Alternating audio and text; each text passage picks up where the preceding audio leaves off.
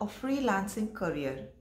So this advice is basically for totally new beginners. So video is totally for beginners who are just starting out in their freelancing journey. So freelancing has become a popular career choice in recent years. More and more people are turning to freelancing as a way to make their money, right? And it's not hard to see why. For one thing, you can set your own hours. For another, there is always work available if you know where to look. So in this video, we will discuss how easy it is to start freelancing and what steps you need to take in order to get started on the right foot.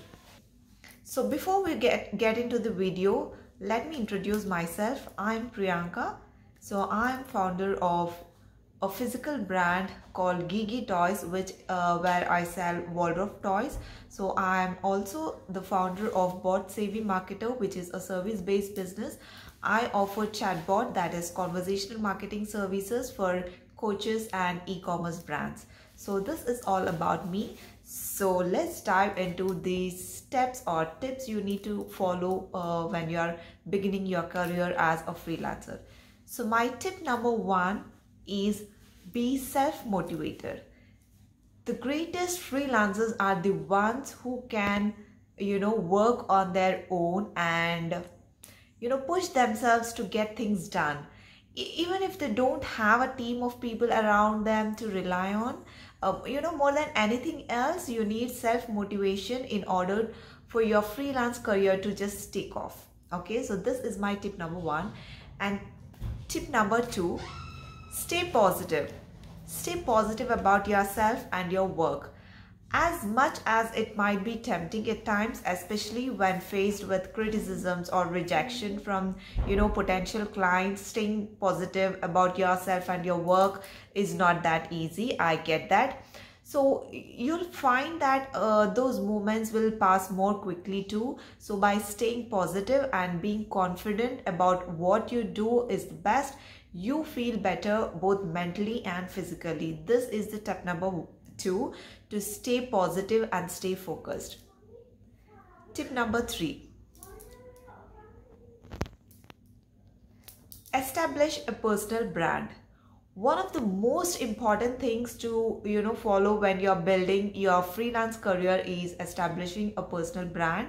So having an identity that makes it clear, and what sets you apart from other freelancers is your field and lets potential client know that they can hire you with your confidence. I mean, your confidence levels should be at high peak, that only with your confidence they can hire you. Tip number four. My tip number four is find your niche and create content for it regularly. Yes, you heard me right. So you don't want to work on every project available, right? Isn't it? You don't want to work on every project available, right? So, or spend all day doing research for different types of content, once you without knowing your niche, it kind of gets difficult, to gather and research on the content and put all the content in different areas, and you don't know where you're going, right? So for that, once you find a niche for yourself, maybe travel blogging or restaurant reviews or something similar to, or it could be a digital marketing, then focus on producing content for it regularly. That way people will come to rely on your expertise about this particular subject. Think about what you have already learned and then gain knowledge in that aspect. My tip number five. Tip number five is to stay focused on your goals. Even if you're, feeling like things aren't going well, don't distract yourself by trying to do too much at once or take on more projects than, you than your time doesn't allow. It's important that you stay focused on the goals you set for yourself and make sure that they remain realistic, because after all, freelancing is just as much about self-care and it is about making money. So staying focused on your one goal is really very important. So do not get overwhelmed with all the opportunities you get in the process. So just stay focused just with one goal. Tip number 6. My tip number 6 is set your rates and stick to them. So what do I mean by that? So be prepared to negotiate the rate. Be prepared to negotiate the rate if needed, but don't lower it abruptly. Just because someone wants a cheaper price tag, you're worth more than that, right? They should be willing to pay what's fair enough for the quality of work you produce and the quality or the amount of time you give to them. So remember, this person will not be paying just once, so they'll likely hire you again and again. So make sure their investment pays off by making a great impression with every project undertaken together. So make sure you do not lower yourself. So this is my tip number 6. Do not ever lower yourself. Tip number 7.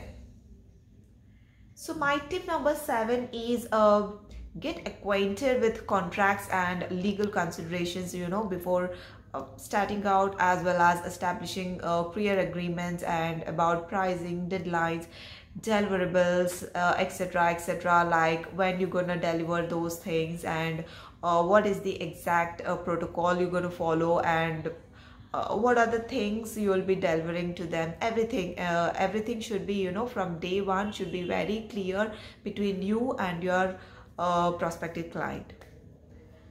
Tip number 8. My tip number 8 is to consider investing in some basic skills and freelance marketing services to give yourself an edge. Yes, onboarding, project management, and accounting software is often necessary for success.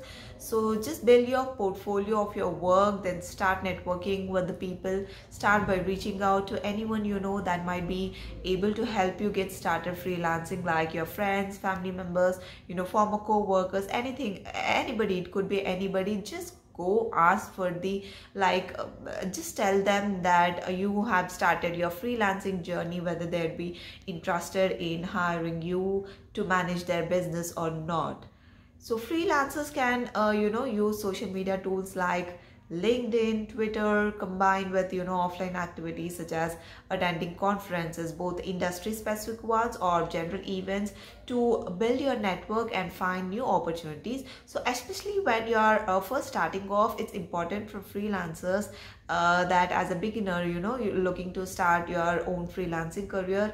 Just remember these tips, that you need to have you need more of networking. When you're just starting out, you need more connections to get more clients, and your referrals also matter. So that one client is really very important to get number of referrals for you from the value you provide to that one client. So don't forget to network with some good potential clients, and also provide great value for the first client itself, so that they'll be able to refer you to their next colleagues or anybody else in their network. So these are my 7 tips that if you are a freelancer, you could immediately start with. And if you want any other further details on how to start your freelancing, just DM me in the comments, or let me know in the comments. I'll be more than happy to help you. And if you have any other want me to speak about topics like freelancing or social media marketing or productivity habits, anything it could be, just comment in the sections, comment down below. I'll be able to answer them with a new video. Thank you so much for watching till here, and if you want to see more such videos like this, just hit that subscribe button and also click on the notification button so that you'll be able to see all my videos. So this is my first video, guys, so do encourage me by giving your subscribe link, giving some likes, commenting something below, so that keeps me motivated to do more and more such videos like this. Thank you so much for watching. Don't forget to subscribe and hit that notification button. Thank you.